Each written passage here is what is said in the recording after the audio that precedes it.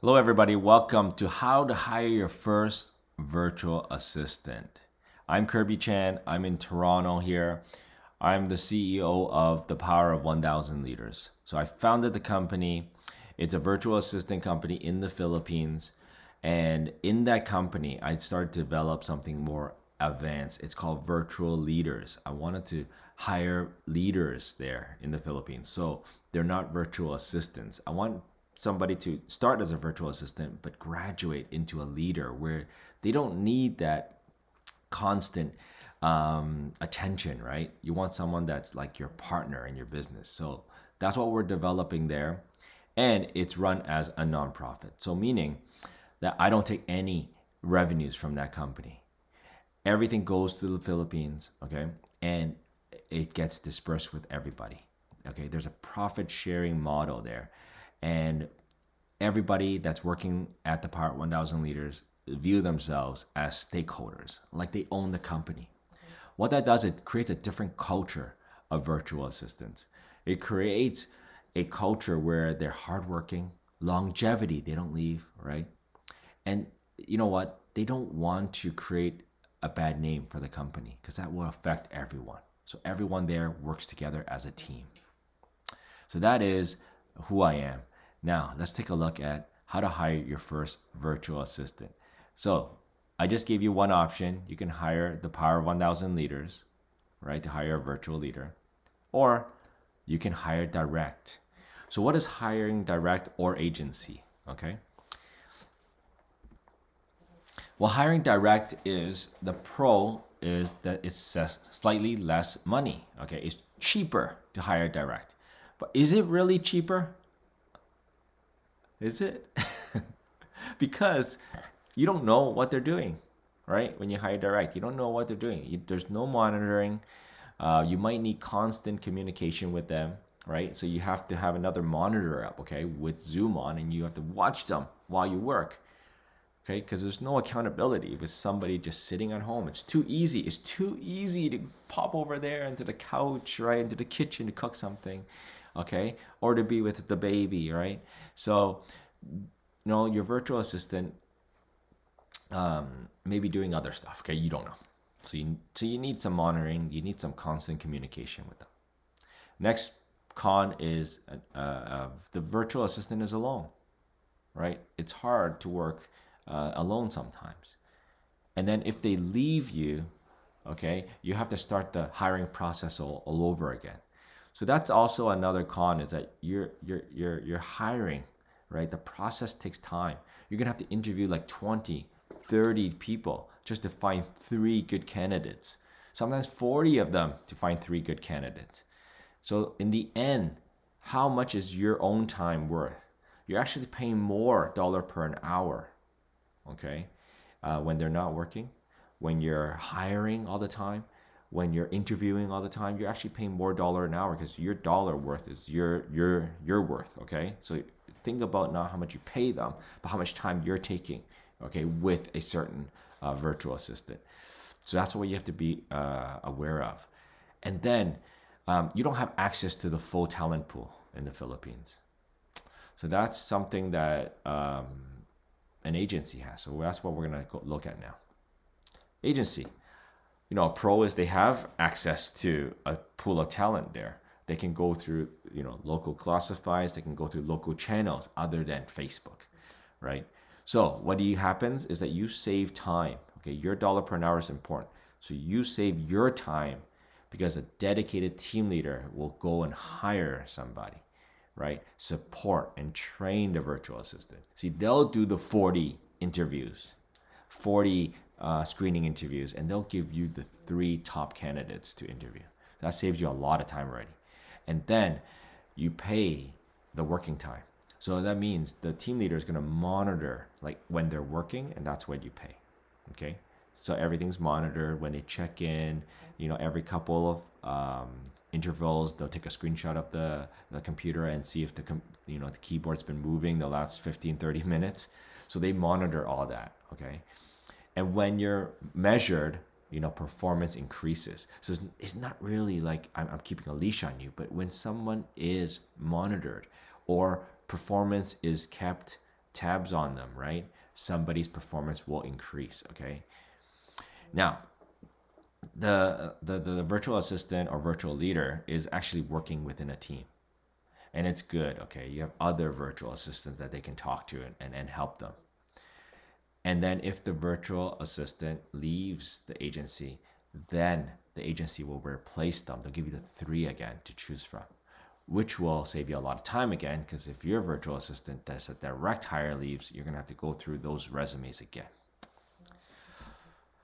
Now, if you wanna still hire directly, this is what you do, okay? First, you write the job description, very detailed, exactly what you want, okay? Describing it.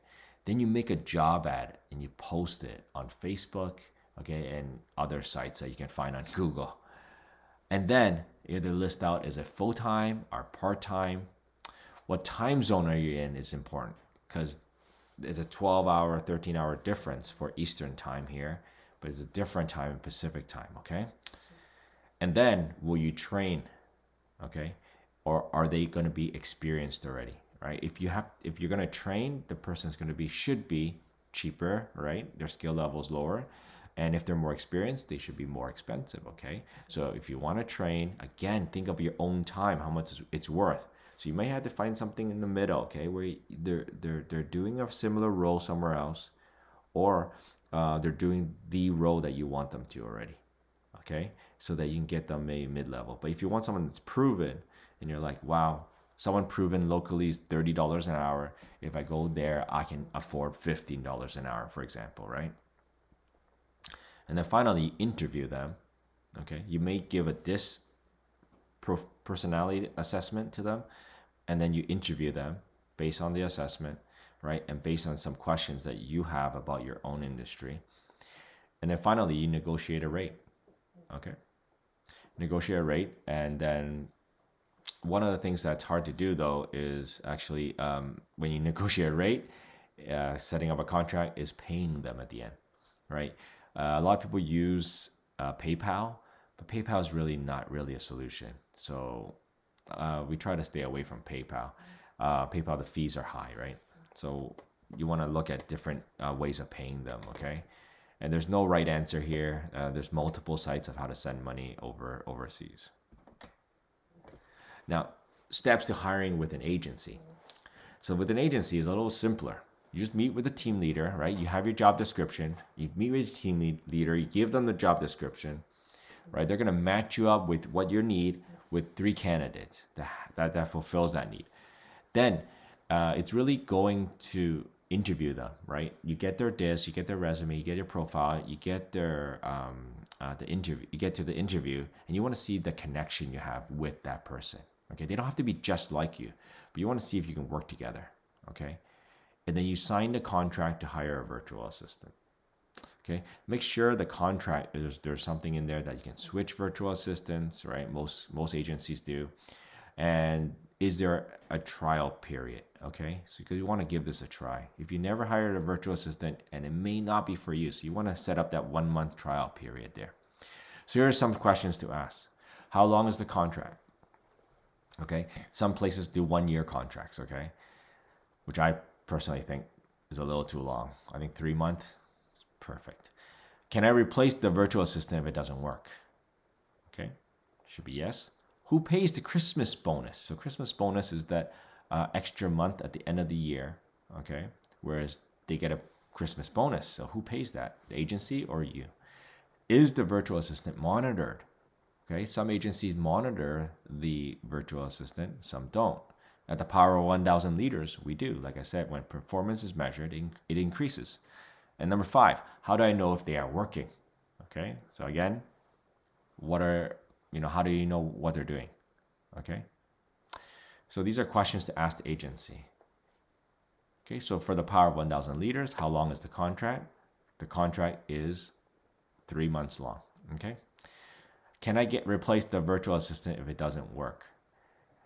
Yes, you can replace the virtual assistant, okay, and we'll provide you with 3 more candidates. Who pays the Christmas bonus? Client pays for the Christmas bonus. It's prorated, okay? Is the virtual assistant monitored, and how do you know if they're working? Yes, the team leader is the person that does the monitoring, and you'll always know that they're working through the results that they're bringing in, okay? Now, the power of 1,000 leaders. I shared with you a little bit already how I started the company, but here's really the opportunity, right? Is that the connection, the effectiveness for your company is the key, okay? So what we're looking at is bringing on a virtual leader in your business, and the team leader working with you to find out what your goals are with the virtual leader, and then working with you to set up a plan. What we want to see is a 12-week planning with the virtual leader. So we don't want to bring someone in and don't know what to do. No training, they just kind of like figure it out. We don't want that. We want a 12-week plan. It could be 2 weeks of figuring things out, but we have a plan of what would make this virtual leader effective. So what do you see as a goal for 12 months for that person? And you chart it all out week after week after week. So everything is planned out for the next 12 weeks for that person. It could be about learning in the beginning, right? And then about doing, okay? And then results, all right? So we separate things into a 12-week, planning. And then 12-week pass, we do the next 12 weeks. So if you think about it, it's every quarter they have a plan. So what that does is that you don't have to meet with them every day, by near the end, okay? I say in the beginning, in the training, meet every day, right? Connect with them. And then by the end, you don't have to, okay? Because they're leaders already. They should be leading other virtual leaders by that time, I would say after 3 months, and building their team to support your company. So what at the end is the power of 1,000 leaders gives you a win-win situation. The client, you wins. The power of 1,000 leaders, the virtual leader there wins too, right? There's no one in the middle now. There's no one in the middle taking some money out. Because when you take some money out, right, what happens is they're not going to win, right? It's not a win-win. They couldn't, if other people might say, oh, other agencies, they win too, right? But not necessarily, right? Because think about this. If you hire direct or hire through an agency, right, they're getting paid, less, okay? Because somebody is, there taking the money away, right? Or they're hiring direct, they're charging less, right? Now the Power 1,000 leaders, they're getting more money there, right?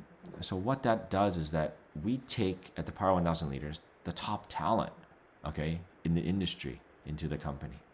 So if we take the top talent in, right, that benefits our clients ultimately. So this model really works, okay?